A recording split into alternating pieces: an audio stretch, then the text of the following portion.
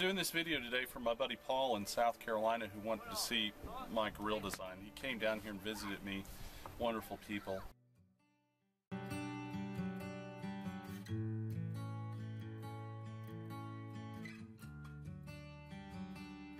This is kind of my design. Some of the ideas in the design are not mine. And I give credit to Ernest Wadel, who is a Chilean, a gringo friend of mine down here, Mennonite, and he's an artiste with a welder. But anyways, here's our grill. So on the inside, this bottom sheet here is really a piece of sacrificial panel. And I have a strap here, and another strap, I think there's a total of 2 straps here that you can easily just drop this panel out. It's just a rectangular piece of sheet metal. So that's kind of throwaway item, and it's not really thick. So every 2-3 seasons I'll throw that away once it gets holes in it. The sides of it are super thick. If you look here, that's what, about 1/2 inch thick right there, maybe 3/4 inch thick with a lip on the top around. Okay. Inside this goes a rack. And I'm going to show you that rack here on the ground first. The rack goes in.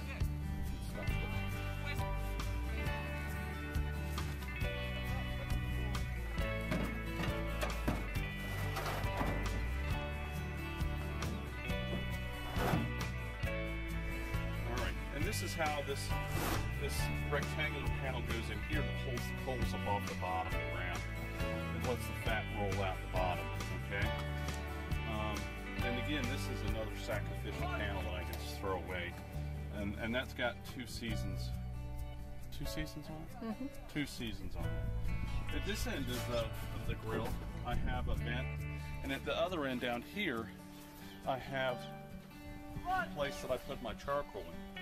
And I can adjust the height with this as I see fit, or I can close it all the way. So it's a little tight, which is the way I like it. This lifts up and it goes in. Okay, or I can drop it all the way down. Okay, so depending on what I'm cooking, I may close it all the way to control the heat, like a slow cooked Southern style pork, South Carolina style pork. This end also has, I call it my radon vent. That is a piece of artwork that Ernest made by hand, and I can rifle or change the amount of air that goes into the grill with this, which is great. Okay. All right. And then finally is the grill. Okay, so now I put this grill on, which is what the food sits on. And I can take this off with the food on it. There's handles from either side. They're nice and cool because they're wood.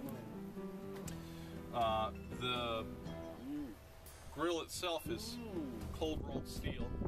It's not. I'll just build another one if I need to. Plus, I had them space the bars, the grills, just so a hot dog wouldn't go through. What I do is I'll put my smoked pork on this end, and the heat will be on that end, and the heat comes up through here and out through the stacks, and I'll show those to you here in a minute. Okay, I need you to grab this from underneath.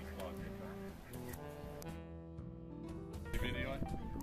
This is a latch that comes with it. I wish it had a sister latch on the other side that both came out at the same time.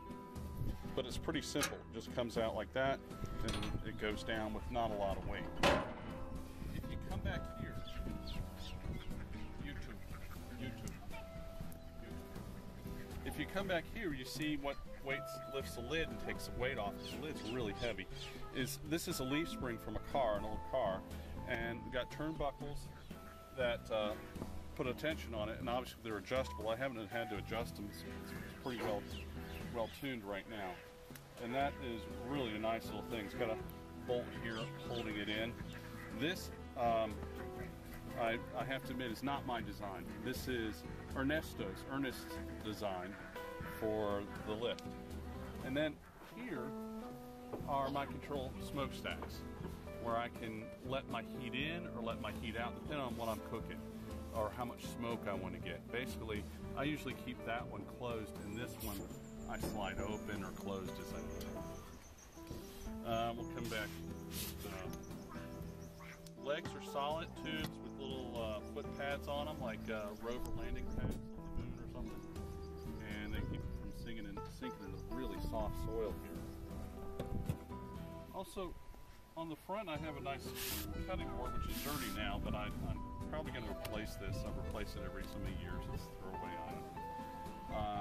And this is hardwood, Chilean hardwood. I don't even know what it is.